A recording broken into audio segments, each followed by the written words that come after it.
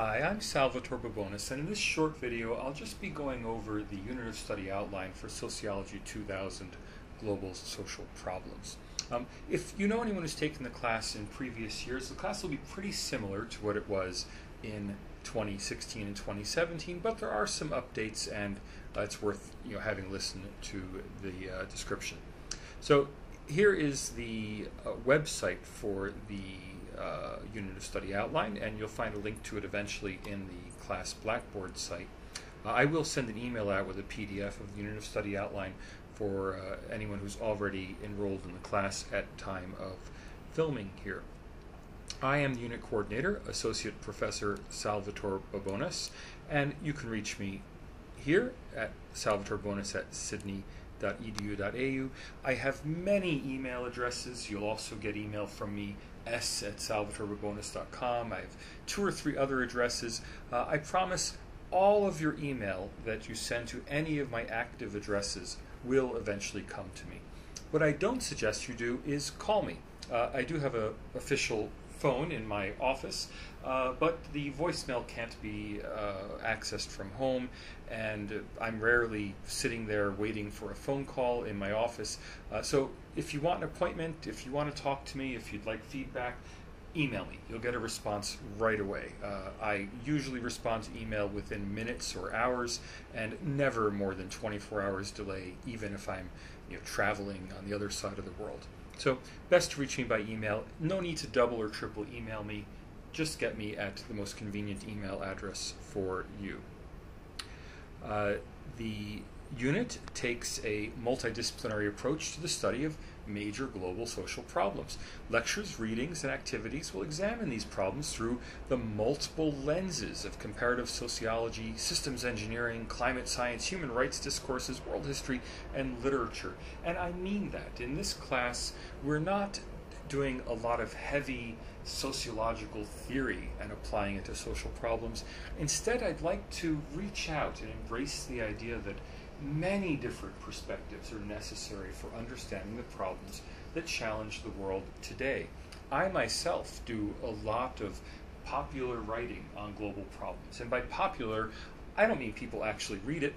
By popular, I mean I'm engaging in debates with experts and professionals from all sorts of different fields. And when you engage in the larger public debate about global social problems, you can't just say, I'm a sociologist and here's the sociology answer, because maybe an epidemiologist has an answer too, and a lawyer has an answer too, and a business person has an answer. What we'd like to do in this class is bring together those multiple perspectives into a more holistic understanding of the problems that face the world today and how we can address them. This is a 12 credit point unit, and as you will see, we have 2 hours a week of online lecture, 1 hour a week of online tutorial. Now, the online lectures are nominally, and I stress nominally, on Mondays from 2 to 4 p.m.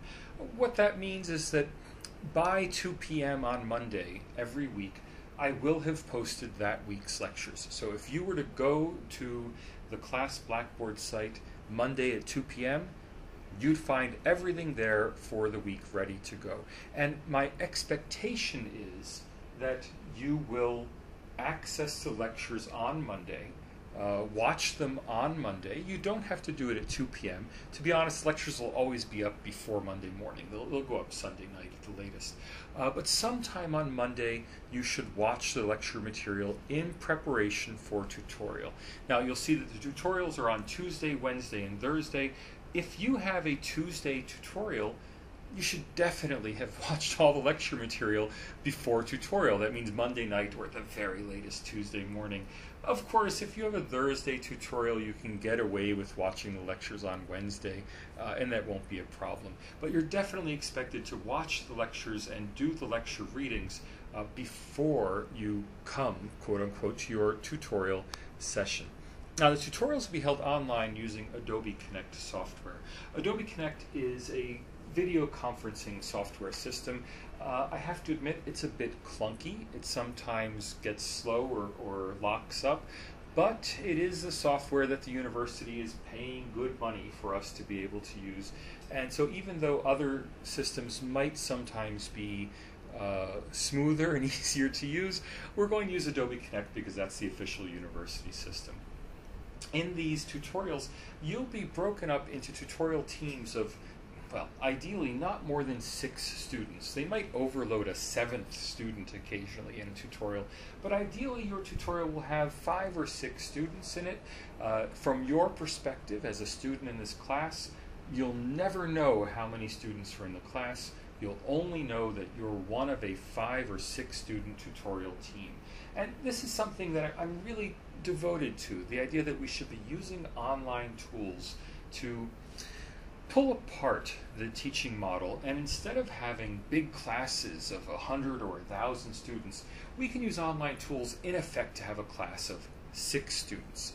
Now, these online tutorials will actually be tutorial meetings at the time that you see here. So even though you don't have to watch the lecture Monday at 2 p.m., you can watch it anytime Monday or even on Tuesday morning or something, you do have to attend, quote unquote, that is, get online and be in an online conference room. You have to attend the tutorial to which you are assigned. And no, you can't just go to another tutorial if you can't make yours that particular week. You're part of a team with 5 or 6 other people. I really can't have students dropping in and out of teams throughout the semester. And you'll find it's actually much more exciting and much more rewarding to work with a group of people whose names you actually know and who you see every week in your online video conference than it is to be in an anonymous 25-student classroom. So I hope you'll enjoy it. Past years' students have really loved the tutorial team structure, and I hope you will too. I'm going to skip over these learning outcomes. You can read what they are and see the check marks, and then go to the bottom of the outline and see which graduate qualities A, B, C, D, E, and F each of the learning outcomes pertains to. I think that's very silly, and I'm just going to skip it. It is, however, required by the university. That's why it's there. Okay, our unit schedule. So here's the exciting part, the things we're going to study this semester. The first week is just going to be an introduction. It will be a full lecture, but there are no tutorials. So it's just lecture material introducing to what we're doing this semester. And in fact, this video will be part of that week 1 lecture. But starting week 2, we're going to do some exciting stuff. We're going to jump right into development. And the first topic we're going to study as a tutorial topic is the Me Too movement, the movement about fighting sexual harassment in the workplace. But instead of focusing on Hollywood celebrities and politicians, we're going to focus on sexual harassment among working women in the developing world. A very different, much bigger social problem. Not that anybody's harassment is excusable, but when you compare the conditions in Hollywood to the conditions in a call center in India, I think we're talking a whole different scale of problem, and certainly a whole different number of people involved. And I think it'll be very exciting to take what we're all learning from the reports that have been breaking over the past 3 months, to take what we're learning and apply it to situations in the developing world. We'll then move on to, and throughout this semester we'll do about 2 weeks per topic. So the first 2 weeks of lecture will be on development, and then tutorials will relate to those. So the first tutorial will be on Me Too, the second tutorial will be on famine conditions in the very poorest countries. You're probably aware, or you might be aware, that right now famine conditions are breaking out across the region of what's called the Horn of Africa, the region around South Sudan, Ethiopia, but also across into the Arabian Peninsula, so in Yemen. The famines in South Sudan and Yemen have very similar causes. And, we're going to learn about the causes of famine in the poorest countries of the world, and why it is that in 2018 we still have famine, hunger, starvation, in the poorest countries in the world today. Then we'll have just one little extra lecture on the international data infrastructure. And that extra lecture is really meant to prepare you for your papers, because it'll teach you how to access data, actual live data about the real world that we'll be using in our papers for this class. We'll then have the semester break. When we come back, we'll do 2 weeks on refugees. We'll have a midterm exam covering the first half of the class. Then we'll do 2 weeks on nationalism, 2 weeks on inequality, and 2 weeks on the environment before we wrap up. And you can see there some of the sorts of things we'll be doing for tutorials each week. There's an official statement about attendance, but I'll give you the practical statement about attendance. You have to watch the lecture material to do well in the exam. It's that simple. If you don't watch the lectures, you're probably not going to do very well on the exams. Tutorial attendance, look, if you're on a 5 or 6 student team, you're doing teamwork together, you should show up and support your team. If you have to occasionally miss a tutorial, well, that happens, and it's not the end of the world. But I think you should shoot to attend at least 80%, at least 8 out of 10 tutorials for the semester. Reading requirements, there's reading every week, but there's not any one book or any list of academic journal articles. Here's the deal I want to make with you. Instead of giving you a reading list of 8 or 12 academic journal articles every week that, let's face it, no one's ever going to actually read, I'm going to give you just maybe 2 or 3 links to online articles. Online articles are usually 600 words or 800 words. These are really short reads, 4 or 6 minutes each. But I actually want you to read them. These are all going to be topical articles about the sorts of social problems we're studying. They're the sorts of things that if you're just flicking around on your phone, you might just flick through the articles and read them yourself, right? These are the sorts of articles that you would read for leisure anyway. And I'm going to assign some of the articles, but then I'm also going to assign you to find articles on topics that we're studying and bring those to your tutorial team.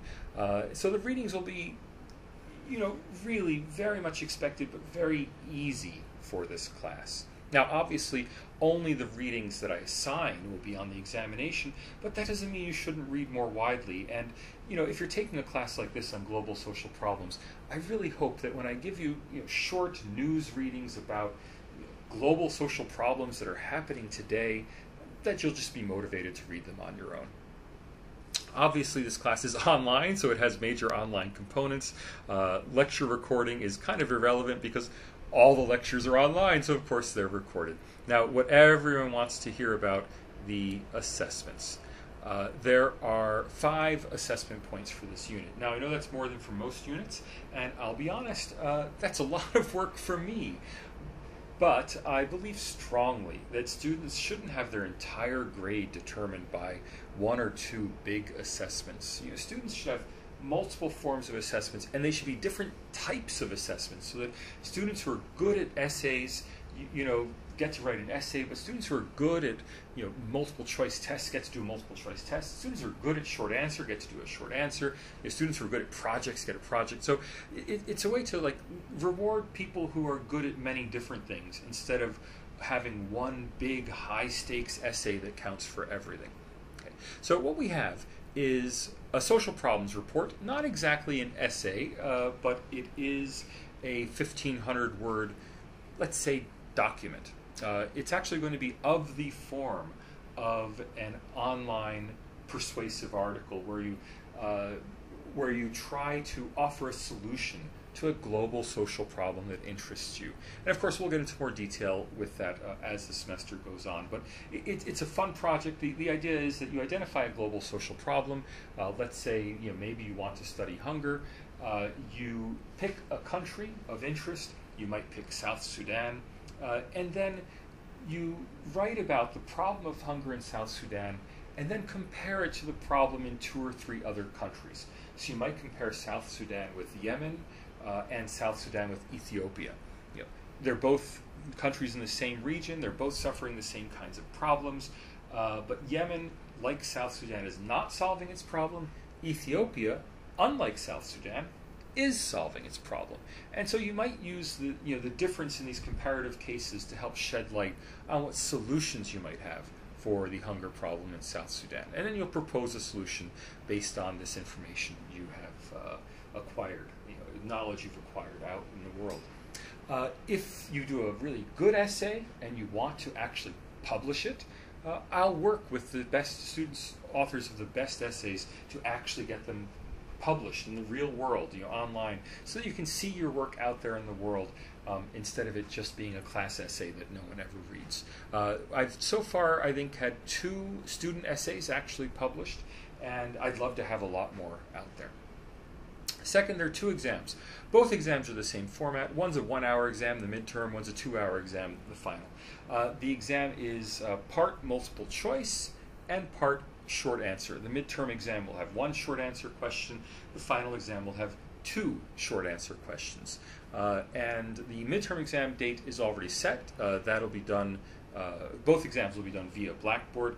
The final exam date has not been set because even though it's via Blackboard online, it'll be set at the time that is assigned to us by the examinations office. So I don't know the time at this point. We'll get a time from the exams office. There'll also be a tutorial team project. I know a lot of students hate team projects, but the fact is you're going to get to know your fellow teammates in your tutorials very well. This is a small project. It's only going to be 10% of your grade. So, hopefully all the teams will do well. And in general, I've seen such really fantastic work from tutorial teams in the past that grades have been extraordinarily high on these projects because students have simply wowed me. They've vastly outperformed what they had to do simply because they're excited about the subject matter. So hopefully you'll be in a tutorial team where you guys will outperform just like my past teams have. There's also a tutorial participation mark, and again, as long as you attend every week or most weeks, the structure of the class forces you to participate, and because you're asked in the room to leave your own comments and your own thoughts on things. And I go into these video conference rooms at the end of the week and check to see what you've written. So as long as you're actually there each week and contributing, you can get 90 or 100% on the tutorial participation mark pretty easily. That's not too difficult to accomplish. You can certainly get a distinction, 75 or above, if you participate regularly. The multiple choice and short midterm exam include, I'm going to highlight this point here because it says important, include both multiple choice and short answer questions. Your total mark is 2/3 from the multiple choice segment and 1/3 from the short answer segment. Okay. The multiple choice questions are going to be graded on a rubric. Now, it's always challenging to get Australian students to understand this, but I just want to make an illustration. If you get 75% right on a multiple choice test in the United States or Canada or Singapore or anywhere in the world where they give a lot of multiple choice tests, 75% would be considered a C. That's not a very good grade. We would consider that in Australia to be equivalent to a pass mark. Yet in Australia, a 75% is distinction. That's great. Now, I can't give a straightforward multiple choice test and have a 75% be distinction. Other departments, like the psychology department at the University of Sydney, get around this by giving you extraordinarily picky multiple choice tests, where you're trying to where they try to trick you into giving the wrong answer so that they can, lower the grades somewhat. Now, that's really poor testing practice. The best way to do the test is to ask simple, straightforward questions. Did you watch the lecture? If so, you know the answer to the question.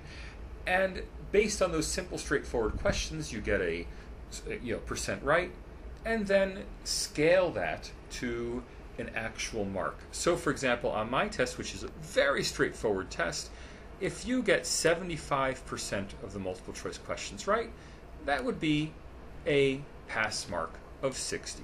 Okay. If you get 90% right, which in the US would be an A minus, you get a 75, which is a low distinction here in Australia. The flip side of having this scaling is that the questions are simple, direct, easy, no tricks, no A and B, A or B, A, B, and C, none of that sort of stuff. It's just question, 4 possible answers, in some cases 5 possible answers, and one of them is simply correct. The other 3 or 4 are simply wrong. Okay. Another quirk based on good testing theory is that you can't profoundly fail a multiple choice test. Now, in theory you could get a 0 on a multiple choice test, but that doesn't make any sense. No one gets a 0 on an essay. So I set the minimum grade. If you just completely bomb the test and you get a really bad score, the worst you can do is 30%, if you take the test. All right. You shouldn't cheat. You have to sign some statement at the university saying you won't cheat. Look, we all know you're not supposed to cheat. I'll leave it at that. But it's here in the Unit of Study outline if you want to know exactly what is allowed and what cheating means. Obviously, we'll ask you to do a Unit of Study survey at the end of the class. How was feedback used from last year's surveys to develop this Unit of Study? What I do is every year I ask students at the end of the class, what sort of things would you like to see included, and I try to include that. Also, I've really reworked how the exams are done in response to student feedback. I added the short answer component on the exams in response to student feedback, and believe me, that's a lot more work grading exams if I have to grade everyone's short answer and not just multiple choice. And I've also changed the tutorial structure, and I've been really pushing the university to timetable the tutorials, and they finally did that for this semester, so I'm happy about that. So lots of improvements, and every year this class is going to continue to improve. The graduate qualities at the end, and that will about do it for the Unit of Study outline. So thanks for listening. We'll get started with the class in week 1. That is on Monday, March 5th. And I look forward to, quote-unquote, seeing you in class on the 5th. Thanks.